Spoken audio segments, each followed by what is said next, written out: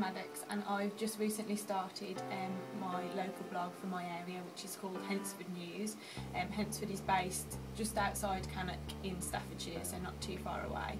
And the web address for the website is hednesfordnews.journallocal.co.uk, and on Twitter we are at Hednesford News.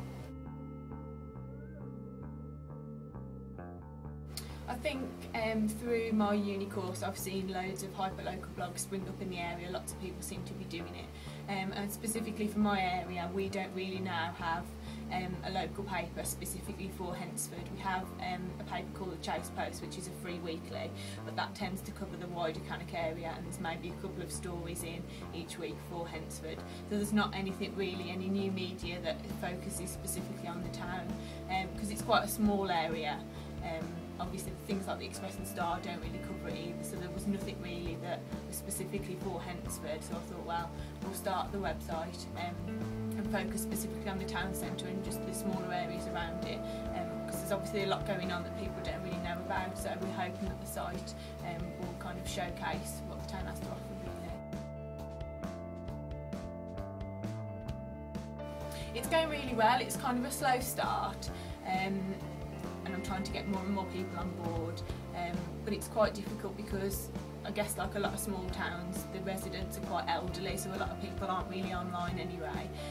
So I've kind of started the website and obviously got the Twitter stream and Facebook to get the younger people who are already online onto there, but I'm also looking at doing some offline marketing, so kind of leaflet drops and posters and stuff to kind of get people who wouldn't really kind of spring upon it online so they know about it as well.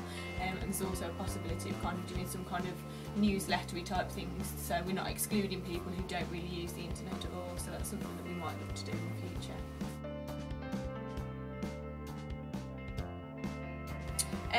First thing I'd say is don't be worried about it. It is really easy.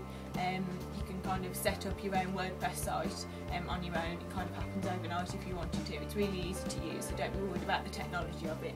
But also I would say kind of network with people who are doing it already, because everybody that I've met is really helpful and really friendly, and they want to kind of give you advice and stuff. So you can find people through Twitter, but there's also regular meetups in the area for hyperlocal people, so it's worth going along and just introducing yourself, and everybody's quite willing to chip in and help you. So don't be worried about it, have a go. It's really easy, and I think you learn a lot more about the area that you live in just through meeting people that you wouldn't normally meet.